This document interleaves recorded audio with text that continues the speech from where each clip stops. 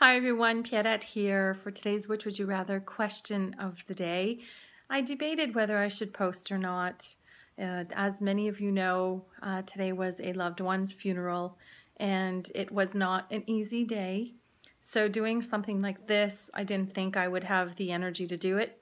However, thanks to Patty, and I do want to recognize Patty, she sent me a message today, something very thoughtful and kind, and said, if you don't feel up to doing your Which Would You Rather question of the day, I'd be happy to do it for you.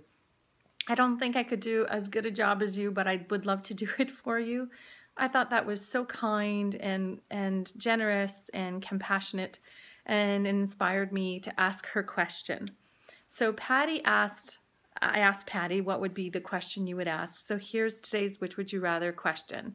She wanted to know if you knew someone was going through a challenging time and you knew they needed support, you knew they needed some help, would you offer? Would you reach out to them? Would you be there for them? Or would you be too afraid to impose, to bother them, and just stay quiet and wait till the dust settles?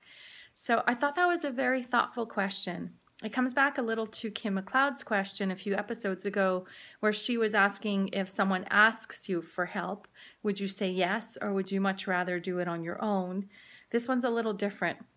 Now you're the one who's there to offer love and support and help to someone who's going through a challenging time.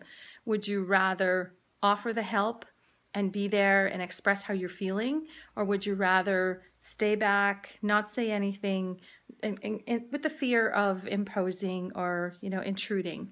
So which would you rather? Either is fine. It really is fine. It just depends on what you would prefer. So that's today's Which Would You Rather question of the day. Thank you again, Patty, for asking the question. Remember, you cannot answer both, or it depends, and always be kind and respectful to each other. Thank you to everyone who sent your messages of condolences and love and support. We sincerely appreciate them.